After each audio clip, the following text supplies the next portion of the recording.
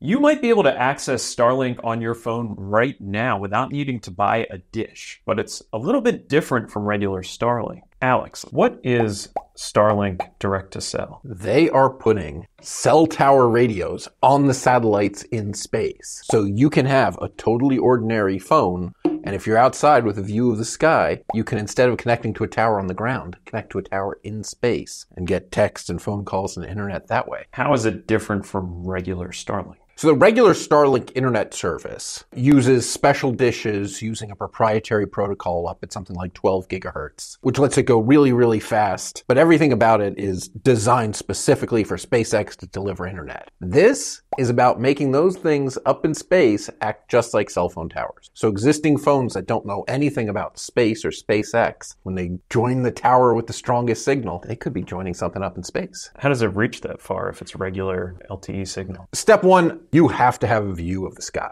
It is not powerful enough to punch through the roof of your house and then make it all the way to space. You have to be able to see the satellite. And then even there, SpaceX is in discussions with the FCC asking for permissions to have those towers in space broadcast at, higher power than regular towers, which makes sense, but the FCC is still considering the request. How powerful are we talking? What kind of speeds? So at this point, all they've really demonstrated, at least in the tests around the hurricane, was texting. Phones will be next. With internet, they were talking about having a few megabits spread across all the phones in a not small area. So right now, they have about 6,000 satellites in space, which, for the record, is more than half of all the satellites in space. But about 330 of them have the extra hardware and are acting as cell phone towers. Now, they went to the FCC and asked for permission to launch 22,000 more satellites. 22,000? Yeah, they're looking to make it up to 30,000 satellites in space, of which about 7,500 will be the cell phone towers. So they're looking for real coverage. But each one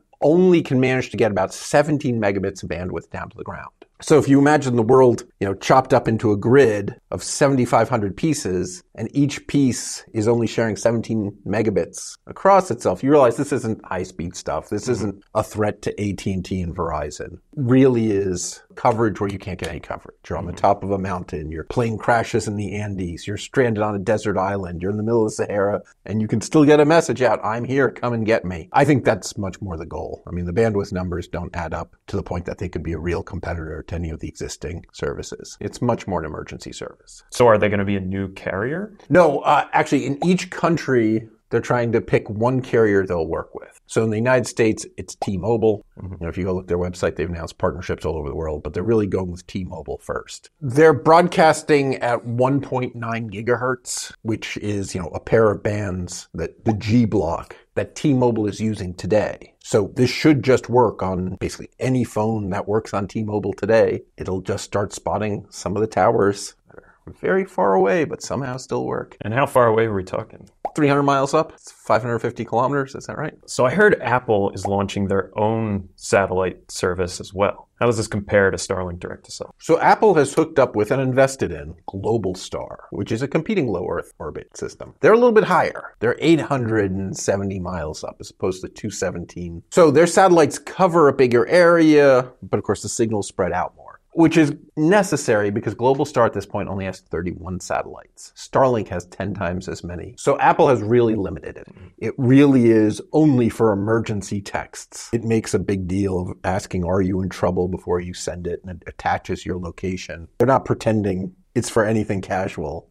It's an emergency service for when you and your iPhone are stuck on a mountaintop or whatever. The Apple stuff works on any iPhone 14 or later, and it works no matter what carrier you have. The idea of the iPhone system is if it can't find any carrier to connect to, it gives up and tries the special Apple carrier. So whether you're on T-Mobile, Verizon, whoever, it ought to work if there's no towers left. But it is really just for emergencies. You're not texting your friends. You're not making calls. You're just reaching out and saying, I have an emergency. Here's my location. So hypothetically, if you had a T-Mobile iPhone 14, could you use both of these services? Yes. My understanding is it'll try the regular T-Mobile towers, and if they don't work, then it'll try the Starlink space ones. Then if even that doesn't work, it finally falls back to the Apple one. The Apple is the last resort. For now, Starlink Direct to Cell and Apple Satellite are both texts, but that's going to change in the future? It should. So Starlink is certainly talking about adding phone in the very near future. In fact, I think T-Mobile's letting you sign up for a beta test. I don't think anyone's got it yet, but they've started taking sign-ups. And eventually they're talking about internet, but with the warnings that'll be slow. Apple just put, another $1 billion into Globalstar to let them boost their infrastructure, put up some more satellites and stuff. So I think there's an implication that they'll add more services, but